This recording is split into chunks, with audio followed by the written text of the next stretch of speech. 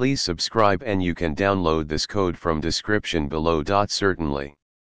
Replacing a column in a CSV file using Python's built-in CSV module involves reading the CSV file, modifying the desired column, and then writing the changes back to the file.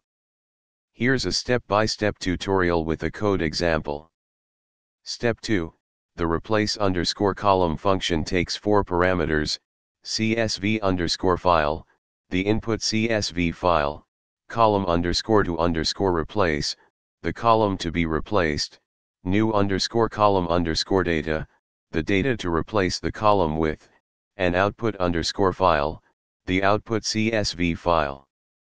Step 3, replace the values of the specified column in the CSV file using the replace_column function. This example assumes that the CSV file has a header row, and the columns are specified in the header. The function uses DictReader and DictWriter to work with CSV files with headers, treating each row as a dictionary with column names as keys. Make sure to change the values of input_CSV, column_to_replace, new_column_data, and output_CSV according to your specific use case. Now you can use the script as a template for replacing a column in your CSV files using Python's built-in CSV module. ChatGPT